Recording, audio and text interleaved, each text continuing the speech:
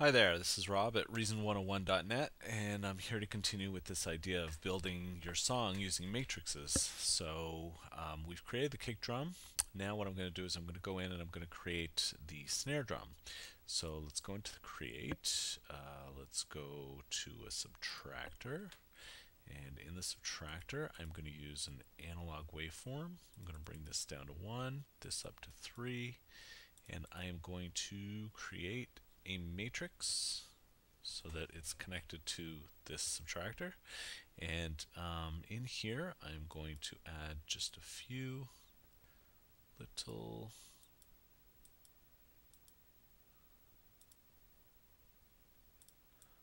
changes.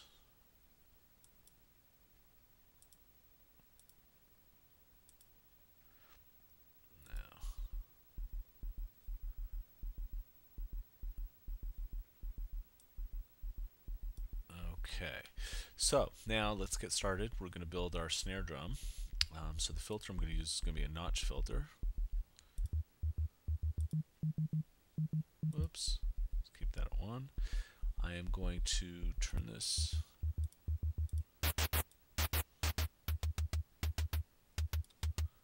on.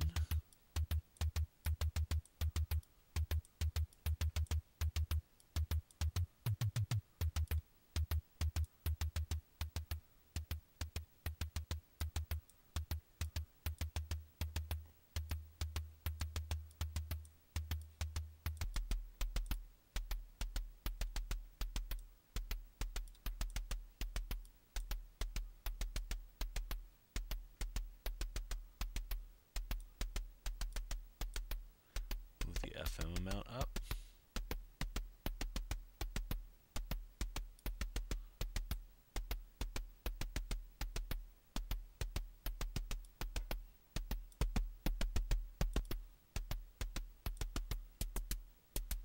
Bring the filter down a little bit.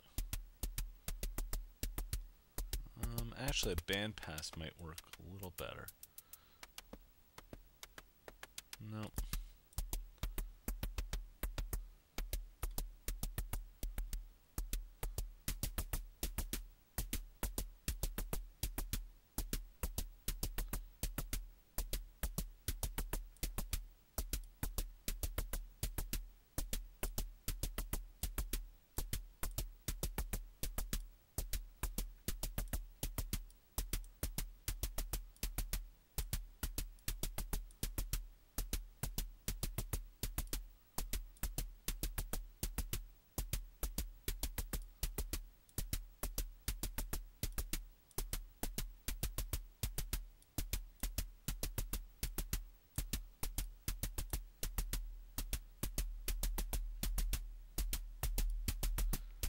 Okay, so there's our snare drum. And once we've got that settled, what we can do is listen to both of them together.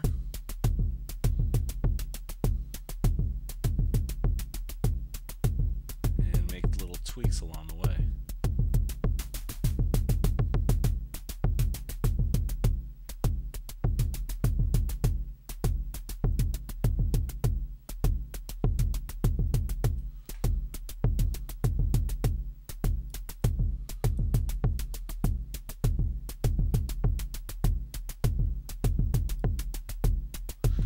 Okay, so once we've got that done, we're going to call this the snare sequencer. And we're going to call this one snare. We're going to take this, and we're going to combine them. I'm going to delete the labels out because I don't like the labels.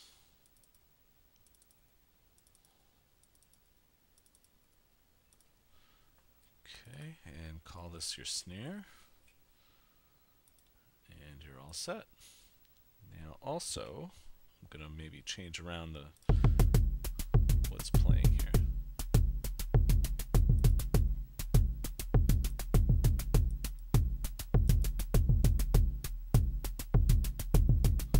Okay, so that sounds pretty good. So let's close that up, and now we're going to go on to create the hi-hat. So let's create a subtractor. Let's use, let me see.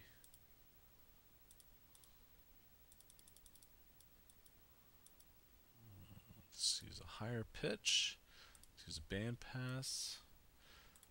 Let's create another matrix. And on this matrix, I'm going to keep everything as it is, except I'm going to just modulate these a little bit.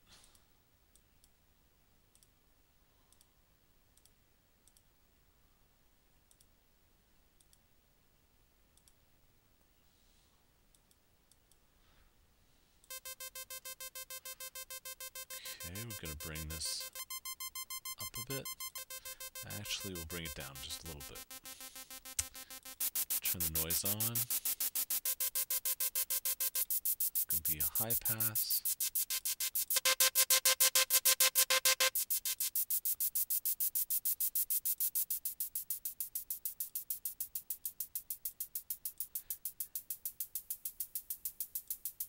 And just a little release.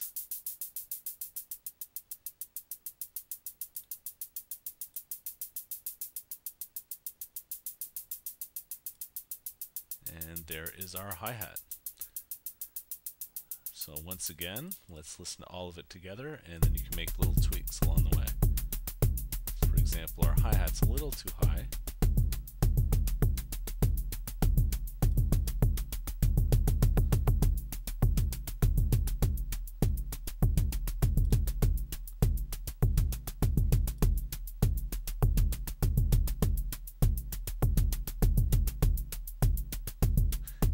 Separate the drums a little bit. For our snare,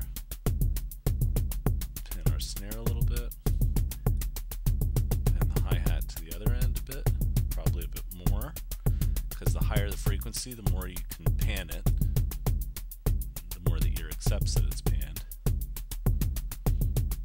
And there you go. So that takes care of the drums. So once again, we're going to create a track.